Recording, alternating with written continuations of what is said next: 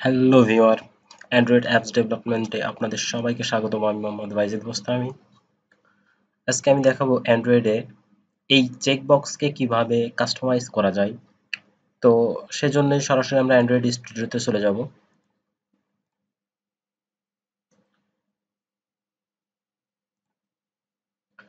তো প্রথমেই আমরা লেআউটটা চেঞ্জ করে নেব, লিনিয়ার লেআউট দিয়ে দেব। লিনিয়ার লেআউট,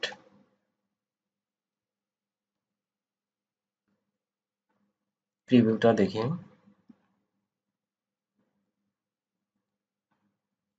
প্রথমে টেক্সট ভিউটাকে উঠাই দেব,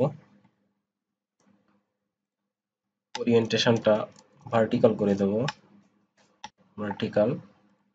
এখন আমাদের একটা চেকবক্স নিতে হবে, চেকবক্স রাইট, র্যাপ কন্টেন্ট। তো এখানে একটা টেক্সট দেব, টেক্সট টেক্সটটা দিলাম জাভা।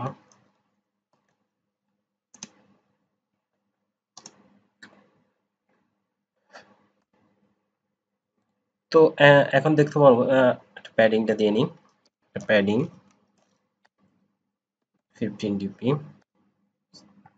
তো এটা বাই ডিফল্ট দেখতে পাচ্ছেন যে এটা ব্ল্যাক কালার হয়ে আছে। তো এই কালারটাকে আমরা প্রথমে চেক বক্সের কালারটা কিভাবে চেঞ্জ করা যায় সেটা দেখব।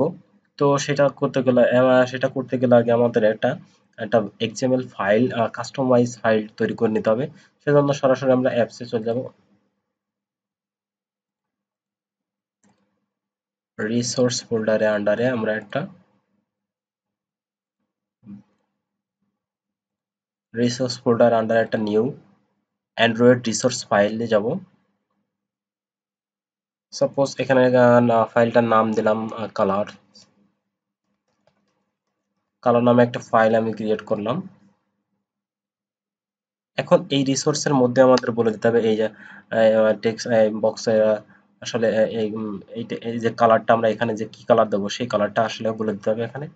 তো চলুন, এখানে একটা ট্যাগ হবে এরকম, কালার। কালার নেম দিতে হবে, আমরা সাপোজ দিলাম রেড, রেড। এখন এখানে রেডের কোডটা দিতে হবে হ্যাশ FF2222। এখানে নিজেদের মতো পছন্দ মতো আমরা এখানে কোডটা দিয়ে নিতে পারবো। তো এইটুকু কাজ করলে আপাতত হয়ে যাচ্ছে। এখন এই মেইন যে এক্সাম্পল অ্যাক্টিভিটি ডট মেইন যে এক্সাম্পল ফাইলটা আছে এখানে আমরা সেট করে দেবো সেটাকে। সেটা সেট করার জন্য আমাদের লিখতে হবে যে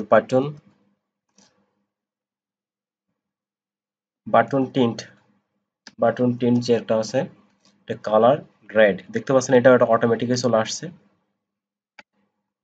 দেখতে পাচ্ছেন এখানে যে কালারটা অলরেডি চেঞ্জ হয়ে গেছে। এটা আমরা যদি বা প্রোগ্রামটা রান করি তাহলে দেখা যাক।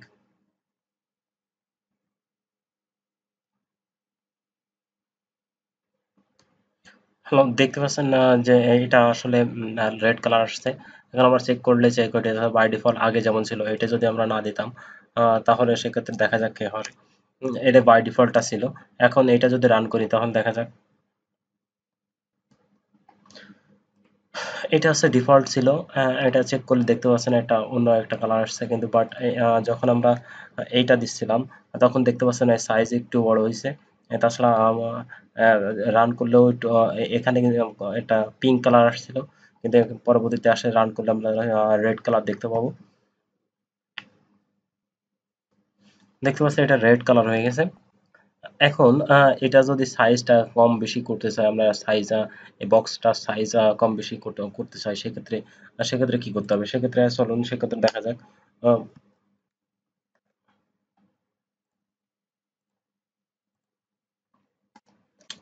সেক্ষেত্রে আপনারা করবেন যে scale scale x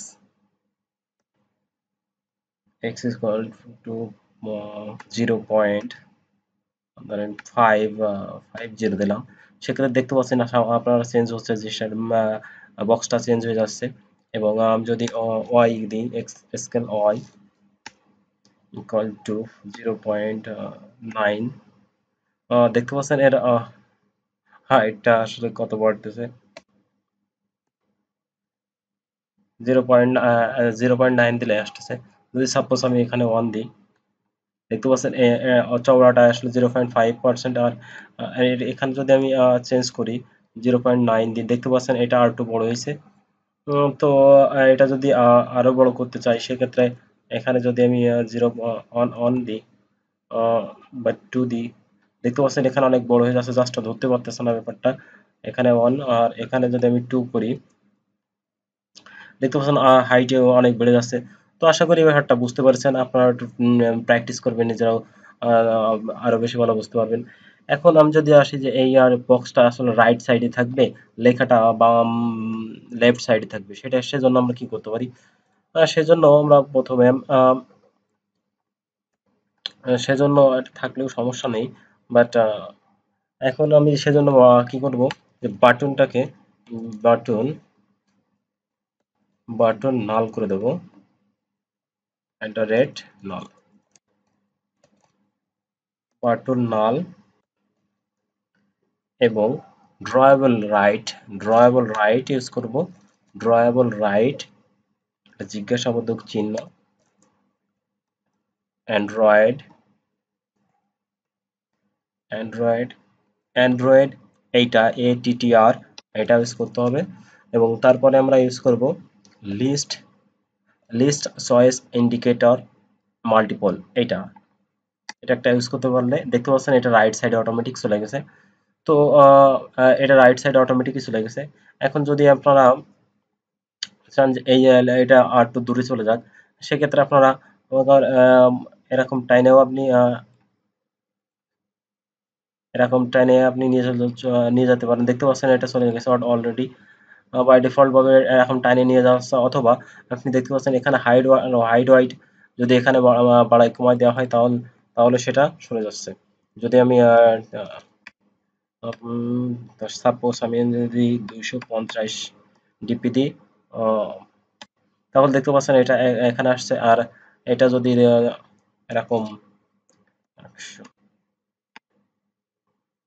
100 DP, suppose আপনি পরিবর্তনটা বুঝতে পারতেছেন। এবার এখন যদি আমরা টেক্সটের সাইজটা চেঞ্জ করে দিতে চাই, সেক্ষেত্রে আমরা পারবো টেক্সটের কালার চেঞ্জ করে দিতে পারবো। Text size, text colour, text colour আমি যদি রেড করে দিই, তাহলে রেড হয়ে গেছে, দেখতে পাচ্ছেন। তো এখানে আপনারা এইভাবে কাস্টমাইজ করা যায়, ব্যাকগ্রাউন্ড চেঞ্জ করে দেওয়া যায়। ব্যাকগ্রাউন্ড ব্যাকগ্রাউন্ড আমি সাপোজ আমি এই ব্যাকগ্রাউন্ডটা যদি ইউজ করি, তো দেখতে পাচ্ছেন এখানে ইউজ হয়ে গেছে। এখন ব্যাকগ্রাউন্ড বিষয়টা ভালো লাগতেছে না যদিও। অ্যাশ FF22,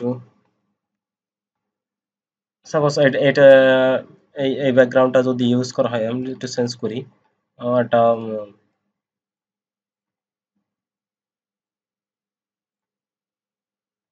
সো এখন প্রোগ্রামটা যদি চালু করা যায়, তাহলে দেখা যাক কি হয়।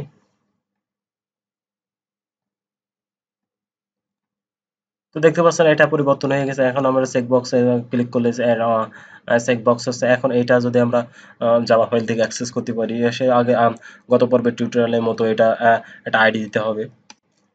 ID Java. এখন এটা যদি আমি অ্যাক্সেস করতে চাই, সেম ভাবে check box private, check box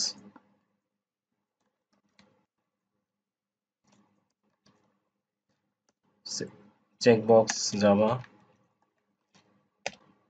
এটা ফাইন্ড করতে পারি আমরা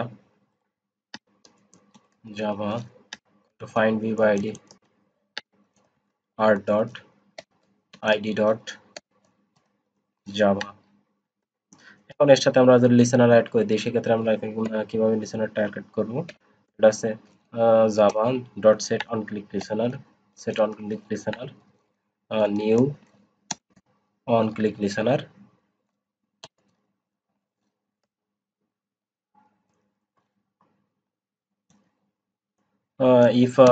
ইফ চেকড আছে কিনা সেটা দেখে নেব। জাভা জাভা ডট চেকড, এই মেথডটার মাধ্যমে আমরা চেকড আছে কিনা সেটা চেক করে নিব। এবং চেক থাকলে একটা টোস্ট আমরা এখানে শো করে দেবো। Toast dot make test gate application context কমা একটা টাইম মেসেজ দেবো জাভা ইজ চেকড।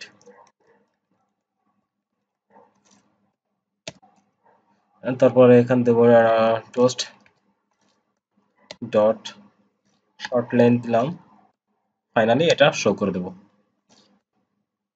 তো প্রোগ্রামটা চালু করা যাক।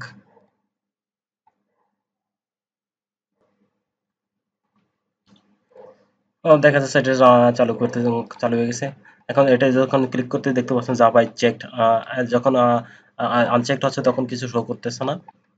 আহ, এটা বাই ডিফল্ট আপনারা আমার এই চেক বক্সের আগের টিউটোরিয়ালটা দেখলে অনেক কিছু শিখতে পারবে, সেখান থেকে আরো বিস্তারিত জানতে পারবেন। তো আশা করি আমার এই ভিডিও টিউটোরিয়ালটি আপনার অবশ্যই ভালো লাগবে। তো ভালো লাগলে অবশ্যই লাইক কমেন্ট এবং শেয়ার এবং সাবস্ক্রাইব করতে ভুলবেন না। ধন্যবাদ।